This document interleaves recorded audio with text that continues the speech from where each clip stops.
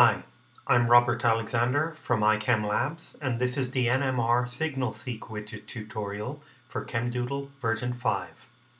The NMR SignalSeek Widget simulates carbon-13 and hydrogen-1, or proton, nuclear magnetic resonance, and also associates peaks with nuclei.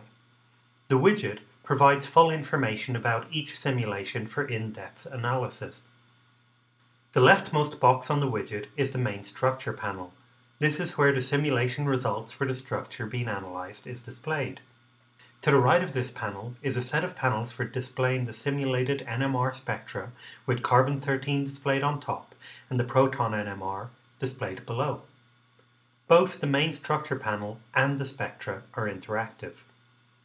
You need to drag a structure from the doodle board onto the NMR SignalSeek Widget button, or, if it is already open, you can drag the structure from the board onto the main structure panel.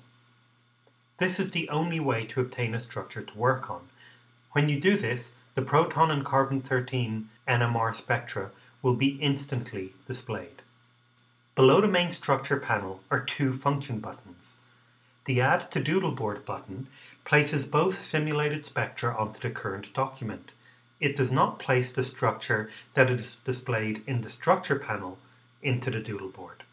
The Settings buttons opens up the Settings window where you can customize any variables. The Display TMS toggle allows you to hide or show the reference peak, while the Roof Effect toggle does the same for roof effects. You can also toggle between Lorentzian or Gaussian line shapes. And then the following four options are sliding scales, which allow you to fine-tune each option to a great degree of accuracy.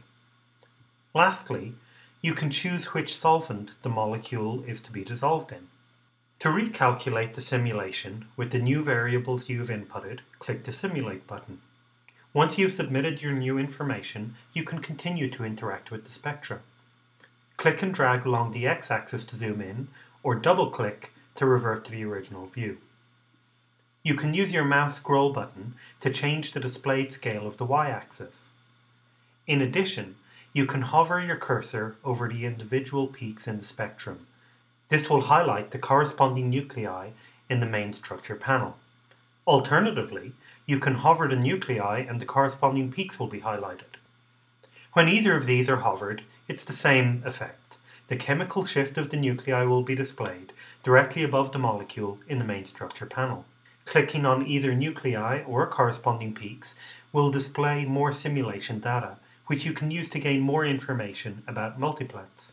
The simulations in the NMR SignalSeek widget are based on empirical algorithms with a database of incremental constants compiled from various publications and some unpublished work.